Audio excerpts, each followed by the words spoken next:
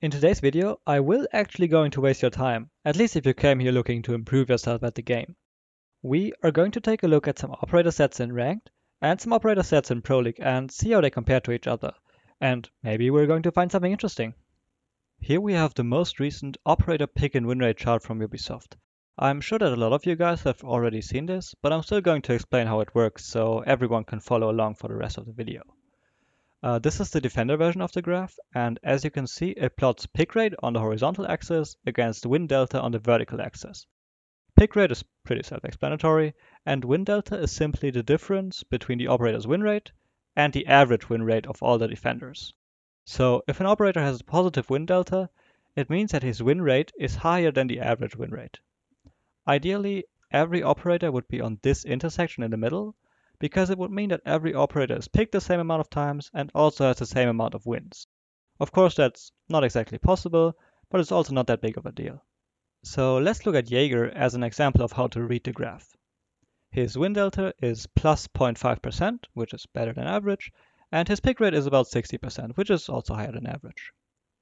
Now let's get to the interesting part. The first thing I did was to transform the Ubisoft graphic into a slightly shittier version that I did myself. I had to change the proportions, but with a bit of imagination it kinda looks like the Ubisoft graph. Then I took this infographic from CHGG, where they list each operator's pick and win rates based on the Pro League matches of a certain time frame. And together with the ranked stats that Ubisoft released, which is this chart right here, we can directly compare ranked stats to Pro League stats. And it looks like this.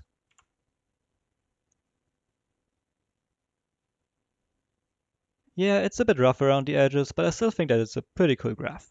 So first of all, some comments regarding the methodology. The data is based on EU, NA and LATAM Pro League matches from December until the end of January, so the first half of Season 9 Pro League basically. There were a total of 897 rounds played, and I only included operators that had a sample size of more than 30 rounds, which means that you can't find Kaid, Tachanka, Kapkan, Frost or Caveira in this graph. The win deltas in Pro League are a little more spread out than in Ranked, so I had to adjust the scale of the vertical axis from 3 to -3 to now 5 to -5%. Apart from that, it's exactly the same graph as the Ubisoft one. Now let's look at the attackers. First, the rank stats again. And now for the Pro League stats. For the attackers, I didn't need to exclude any operators, but since Fuse wasn't picked once and Nomad and Lion were not available, you can't find them on the graph. Again, I also increased the scale of the win delta axis. Another important aspect is that I didn't account for operator bans. Montagna, for example, has a low 5% pick rate, but he's also the third most banned operator, so it's safe to say that his real pick rate, if you could choose freely, would be higher than 5%. Alright, with the formalities out of the way, let's get down to business and find something interesting. The first thing I want to talk about are the typical 3-speed, low-utility, solo carry roamers in the game. So I'm talking about Alibi, Caveira, Vigil, and kinda Ela. These are their stats in Ranked, and as you can see, none of them are overpicked, but I'd say that they are still quite popular, especially Vigil and Ela. Now let's look at where they end up in Pro League. As expected, they are picked a lot less often, and their win rates tend to decrease. By the way, the win rates of Ela and Alibi are not mistakes on my part, and at least for Ela there shouldn't be any kind of sample size issues. For Alibi, there might be some weird effect going on that hasn't been eliminated by the sample size yet, like maybe she's only picked on certain sides or maps that have a higher defender win rate to begin with, or maybe she's only picked by well-performing teams, which would of course taint these stats. But without having access to the raw data, I can't really see anything about that. This also kind of shows that you shouldn't use these stats as some kind of law that is to be obeyed. It is better used as a hint which points you towards a certain trend. For example, the trend that quote-unquote solo queue operators are not as effective in Pro League. Now, this isn't exactly something new, but it's still nice to have confirmation. Nowadays, picking a defender in Pro League is all about utility, especially information-centered utility, and here Vigil, Caveira and Ela just can't compete. Also, remember that Caveira has not enough games to interpret her win rate, so I left it at the average. Speaking of information gathering ops, let's look at how they do in Pro League. Again, ranked stats first. All of them are picked an average amount, but you can already kind of see where the win rate is trending towards, with 3 of them being above average. And here's how they do in Pro League. All of their win rates increase a lot, and their pick rates are about the same as in ranked, with the exception of Maestro. Now, you might be a bit disappointed because the fact that their pick rates stayed the same doesn't exactly support the idea of an information meta, but what you need to keep in mind is that this graph doesn't account for ban rates. And now, guess which operators have been banned the most? As you can see, it's all information ops. 90% of all defender bans are distributed between just Mira, Echo, Maestro, Valk, and Pulse.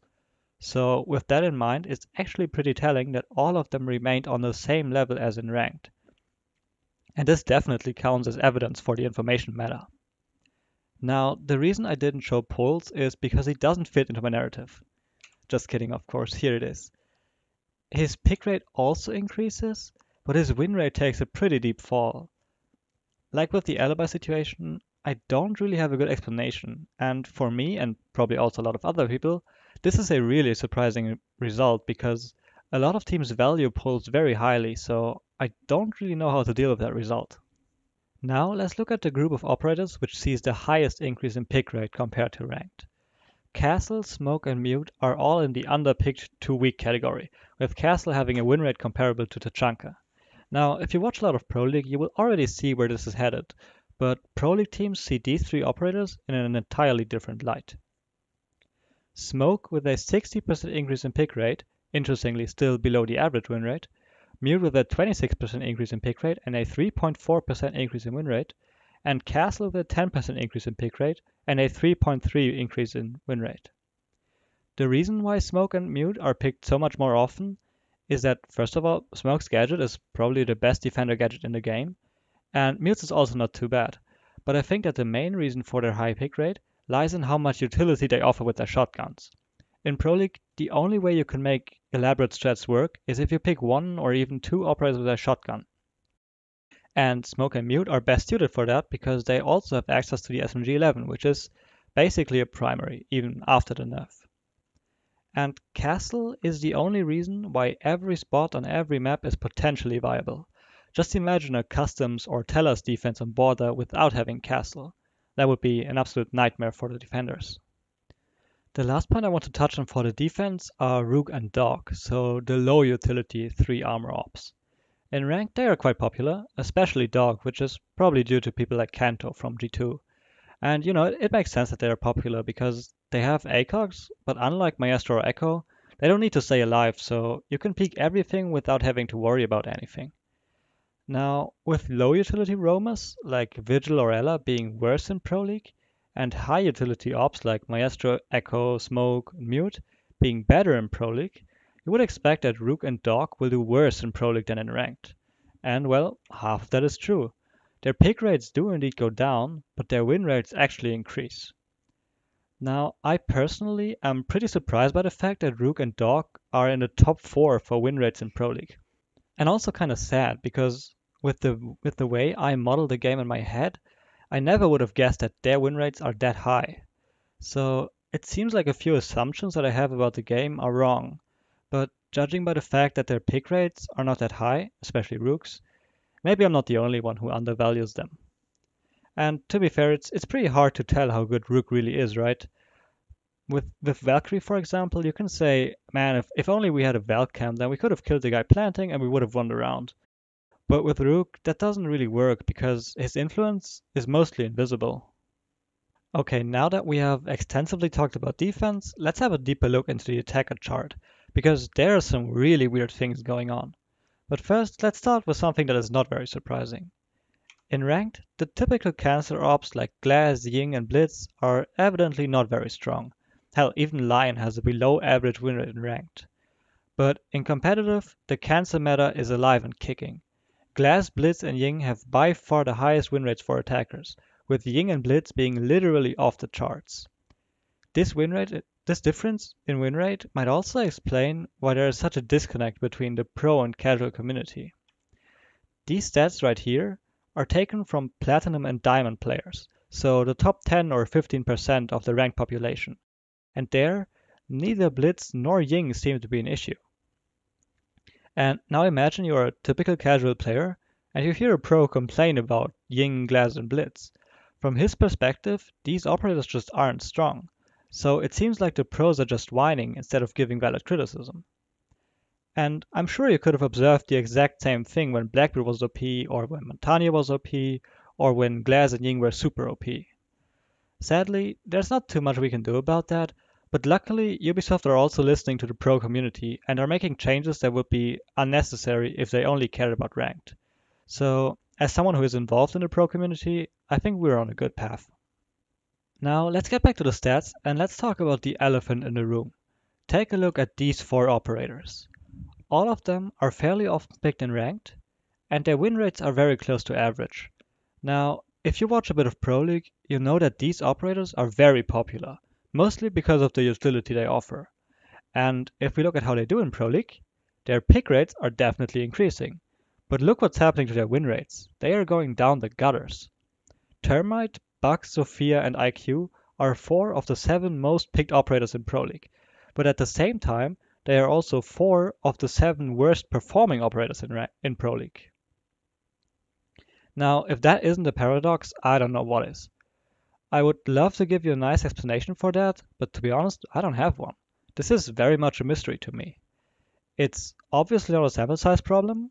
I double and triple checked the data I copied, and it's not like these ops are only picked in special situations where you are more likely to lose to begin with.